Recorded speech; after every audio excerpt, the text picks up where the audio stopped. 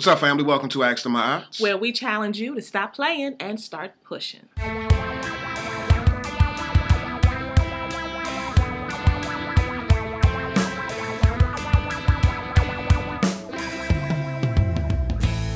This right here is my inviting wife, Fiona. And this right here, this is my lovable husband, Ayize. Adorable husband, Adorable. Ayize. Mm-hmm. Hey, what's up, y'all? We gonna answer this question real quick for you. A lady wrote in and she said, my husband just recently told me he loves me, but he is not in love with me anymore. He also said he would like our marriage to work, and I have done nothing to make him feel this way. Also, he says he does not know why he feels this way. What do I do?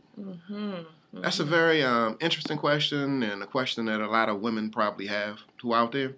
One of the things that I would say is that depending upon just the phase or stage of development that a guy can be in. And the marriage. We don't even know in the how marriage long too. Been married. Exactly. That right there could be contributing to him not necessarily wanting to do or be in love with you anymore. Not wanting to be in love, he just might not be in love with you anymore just based off of where he is. What is that? And where you I don't are get that, in though. your relationship.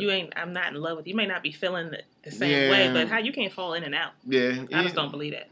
But generally speaking, relationships go through phases and different stages, and once you all pass the honeymoon, the euphoria, you start to, get into a different season in your relationship where, it's not necessarily always going to be sunshine. It might be the winter, it might be the fall, and you might be feeling just some tension or some distance, in your relationship, but the reality is that it just takes time. He may not be in love with you today, but if you keep on working on the relationship, ask him why he's not in love with you, where did things change, what he may be willing to do different.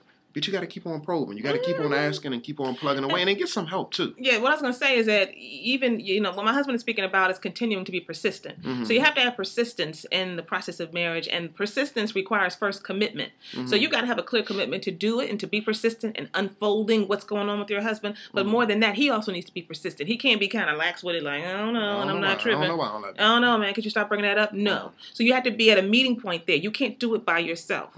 Okay, that's number one. And number two, my husband said, is get some help, because you just can't be persistent and just be kind of sitting on the same spot in the couch. He's sitting in the same chair. You just keep doing the same thing and get nowhere. You need a professional to really help you uncover, what that's about. And if you all can have that commitment and then get to some clarity because you're traveling persistently together to figure it out, therein lies the love that will come out of that, because you all are holding hands as you go through that process. But you got to be committed, you got to be persistent, and you got to get some guidance along the way. And the guidance is to help you feel comfortable, because truth be told, he knows.